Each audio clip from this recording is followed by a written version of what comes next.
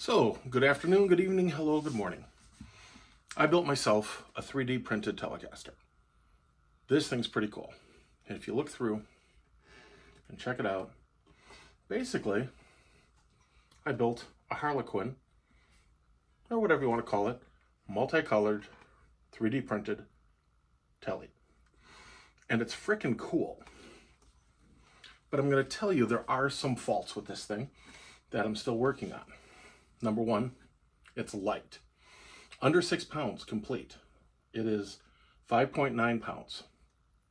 With neck, strings, everything. So if you got a bad back, and even a telly's heavy for you, here you go. 2, it's incredibly resonant. Listen. So when you play it, it sounds fantastic. The biggest flaw that isn't told to anybody who builds one of these things is body flex. So I'm working on that. Currently, this one is built with a 30% infill, which means 30% is 3D string, whatever you want to call it, and 70% of it is air. The problem is the body flex. 2 reasons. The infill percentage and the thickness of the filament. That's the word I was looking for, filament. And 2, the kit that I got, and we're going to re-engineer this, but the one that I downloaded had a seam right at the bridge. You can see the 2 different colors, and that's where the seam is. And the problem is, and you'll be able to hear this right away,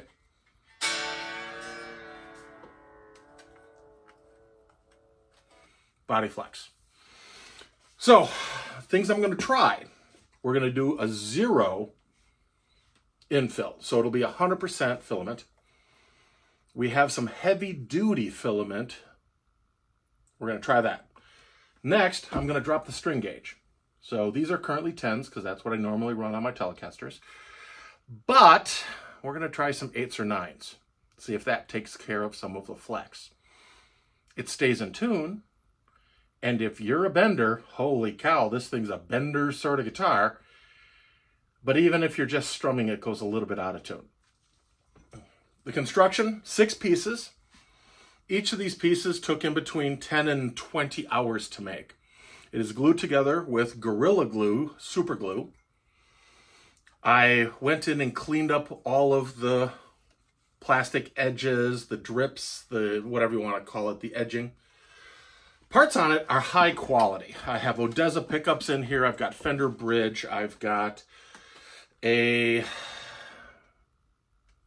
I can't remember the electronics, but they're all pushback style wiring.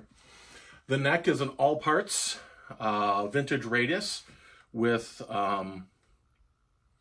rosewood, Fender vintage style tuners, bone nut. It plays, it sounds, and when you plug it in, little out of tune, but it resonates really great. It makes some great sound. I'm not going to plug it in right now because it's a little out of tune and I don't want to take the time. I highly recommend if you got yourself a 3D printed guitar or a 3D printer, give this a try. If you got a bad back, give it a try because like I said, it is stupid light and pretty cool.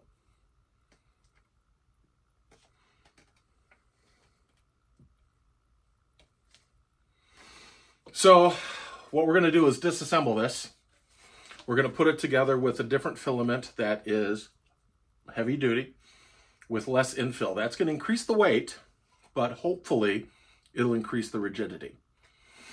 What I plan on doing is just building the 2 center pieces and gluing them together and assembling the bridge and neck and tuning it up and see how much flex there is. I know you guys have seen 3D printed guitars on the internet and how to glue them together and everything like that, but I will tell you, there are some flaws. If you don't have the right infill, if you don't have the right thickness, heavy duty, whatever you want to call it, you can get yourself a lot of flex. And like I said, if you play, it sounds fine, but if you put any flex on the body. She goes out. So this is just a baseline little video. There are going to be updates with the different pieces with higher infill and such. Most likely you won't see it in this incarnation again. I absolutely love the look. It looks like the Partridge Family. So I called it the Partridge Caster.